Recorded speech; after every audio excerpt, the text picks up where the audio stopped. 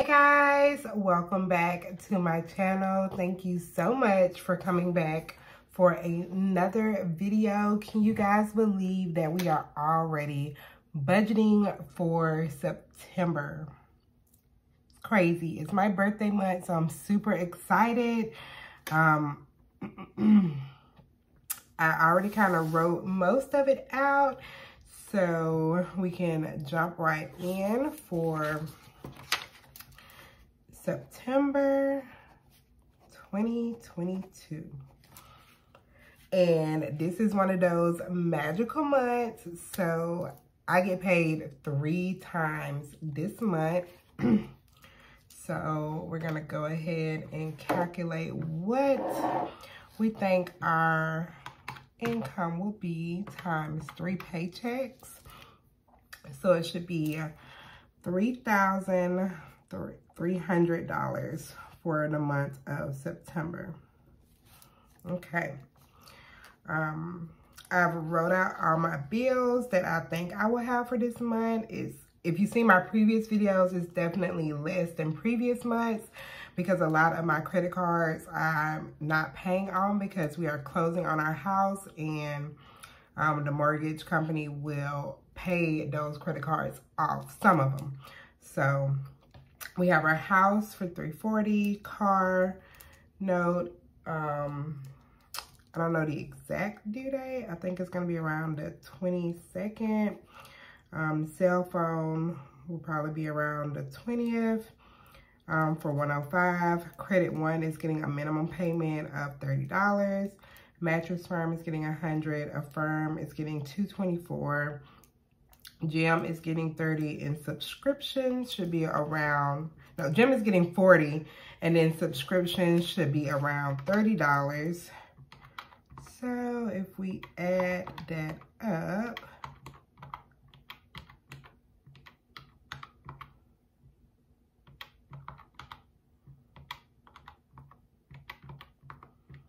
it gives us $1,739.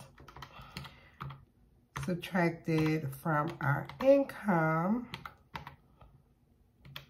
leaves us with $1,561 to cash stuff, sinking funds, and save with.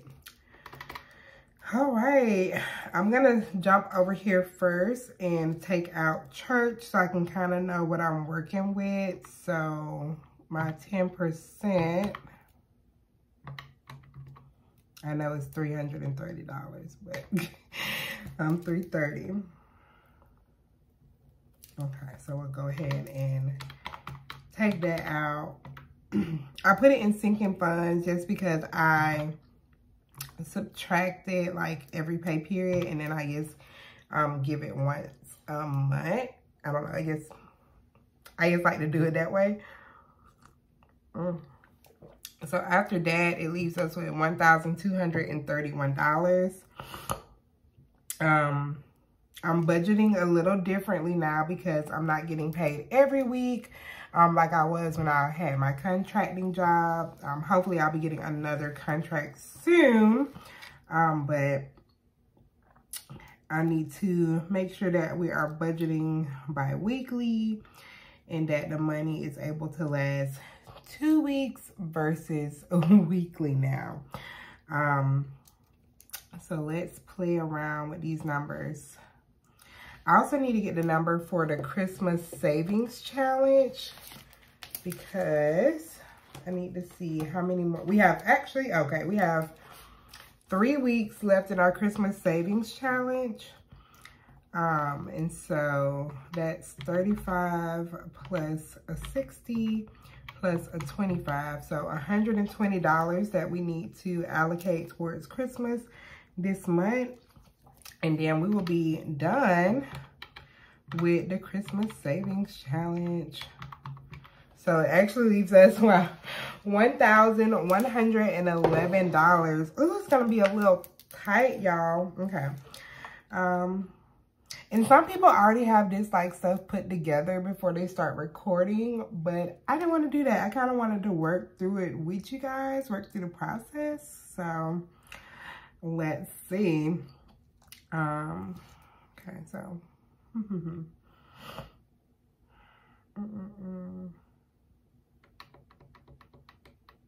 I want to give myself enough bi-weekly that I can make it. So I'm going to estimate $80 bi-weekly for my personal envelope, which would be $240.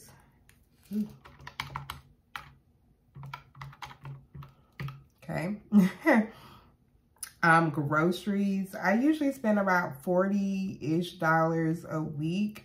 So bi-weekly, that would be $80, and 80 times 3 is another $240.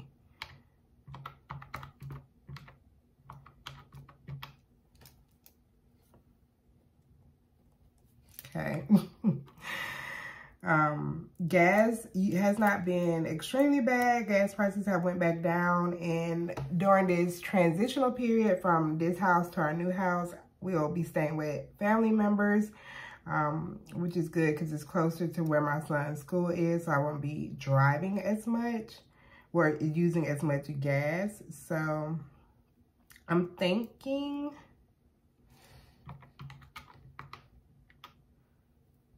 another 40, another 80, maybe another $50, maybe $50 per week. So, oh wait, that's $100, maybe 80. $40 a week should be good. It may actually be too much, so maybe 30, but I'm gonna do 40 just to see, and then if it's more too much in there, then it can stay in the envelope. So another $80. So that's, oh my gosh, it's like funny. It's not funny, but it's funny. Minus 240, minus 240, minus 240. Okay. I'm just gonna put over here 80 a week, just so I can reference back when I go in to do the weekly budget. Okay. Eating out is definitely not gonna be getting $80. Not $80 a week, $80 bi-weekly, guys. Oh my gosh, this transition. Okay, so eating out should probably not get any more than $20 a week, so $40 bi-weekly is $120. And I'm just trying to keep my numbers in my head. And then what do we say? $40 bi-weekly. So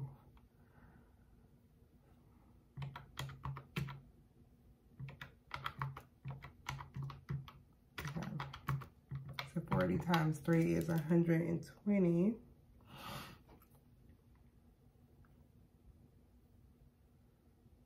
Okay, so what are we currently looking like now? So minus the 243 times minus 120. Okay, we got 271. Miscellaneous can probably get like maybe $20 bi-weekly. So $60 for the month. 20 bi-weekly, 60. Okay, so it should leave us with $211 for our sinking funds and savings. So our cash envelopes should be $900.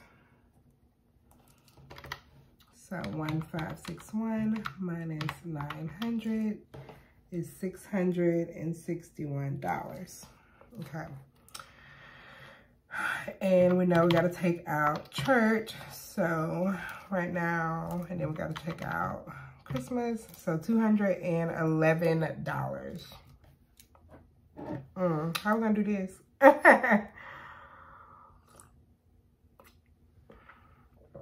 Let's see. I know when I did my August budget with me last month, it was more like, I want to save, like, this is my goal to save this much versus this is the money that I have. And so what can I do with the money that I have?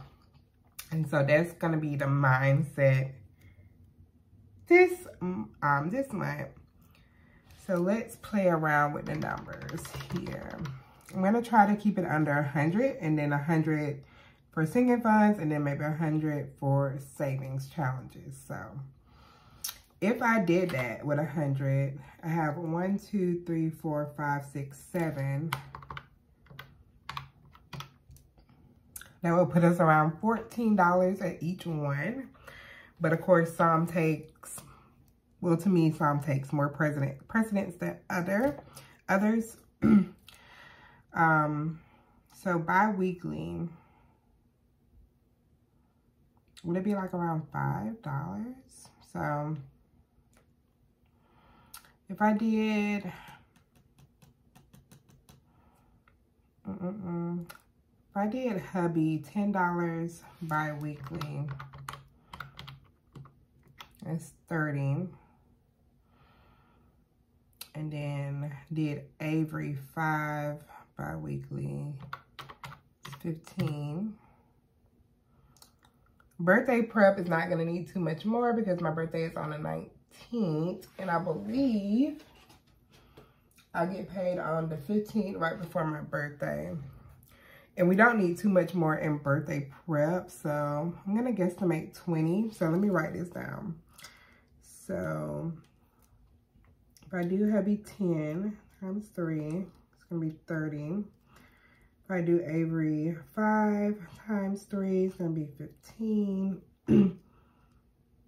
If I do birthday prep 20 times 2, bring us to 40. If I do holidays, I think I'm gonna do holidays $5 because I'm gonna be moving, so I'm not gonna really be doing too much decorating. Gifts, I'll budget 5 for gifts, so that's 15. Because I know I do need to buy like a baby shower gift in September. And I think I saw like something on the registry that I can get her that's not too much, but it's, you know, it's not her first baby, so she pretty much knows what she needs, you know. We don't need all those fancy things we thought we needed when we had our first child.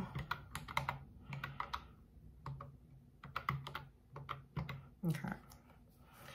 I'm already kind of over budget with the birthday prep. But let's see, self-care it's not gonna need a lot this month because low key, it's my birthday, so I'm already taking care of myself. Not way too much, but enough. So let's do $2 times 3, so 6. And then health, currently waiting on a call back from my doctor's office about my prescription. I know I have an appointment in October that I probably have to co-pay for, but I don't have an appointment this month. I just know I need to refill a prescription. And I don't think it was over 20. So I don't need a lot in health because we're pretty good there. So I'm also going to do 2 here. 2 times 3. Okay. So let's add up our sinking funds. We got church plus hubby plus Avery plus birthday prep, plus 15, holidays, gifts, self-care, and health is $457.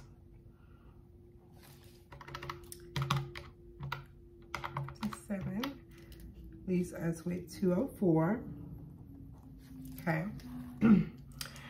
All right, and so the $204 minus the $120, that's gonna be going in our Christmas savings challenge, leaves us with, okay, this is pretty good, $84. This is pretty good, it's pretty good. It's something, guys, it's something. So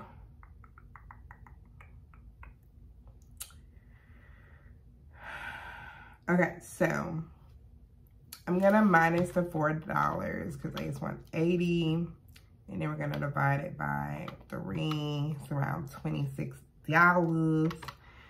So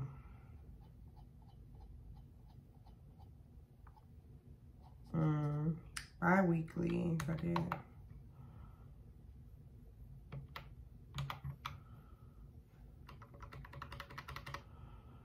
I think here's what I'm gonna be able to do. I'm just gonna say 10.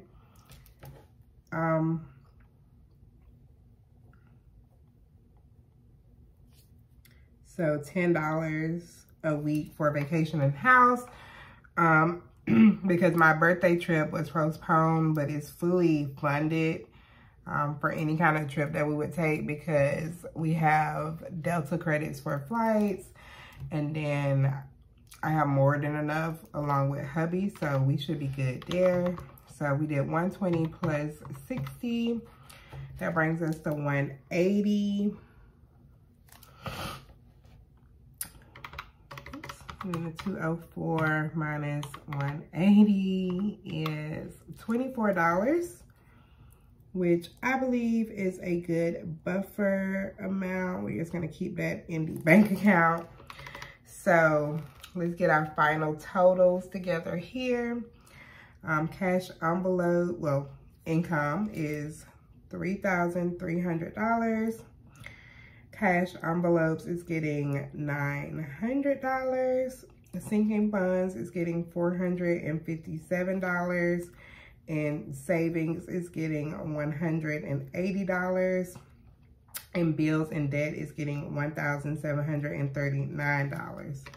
So when we minus all of these things,